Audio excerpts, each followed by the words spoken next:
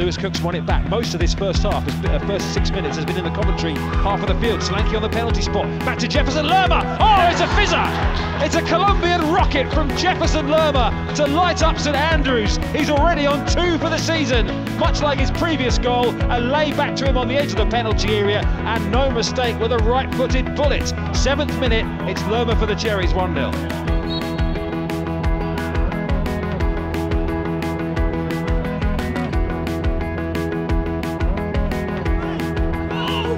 Gosling wins it back in the Cherries midfield, and now opportunities again for Bournemouth. Gosling goes himself. Oh, it's another cracker! Dan Gosling again, 2nd of the game and the best of the lot so far. A 25-yard strike on the hour puts the Cherries into clear water here against the Sky Blues. 3-1 up.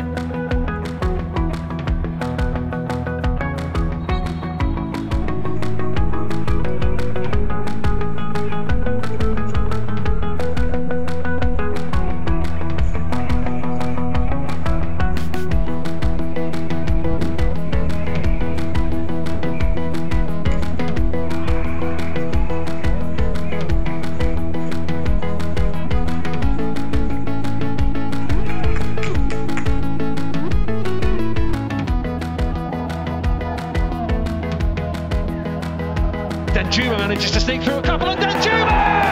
Off the bench to great effect! The Dutchman on target again for the 3rd time this season.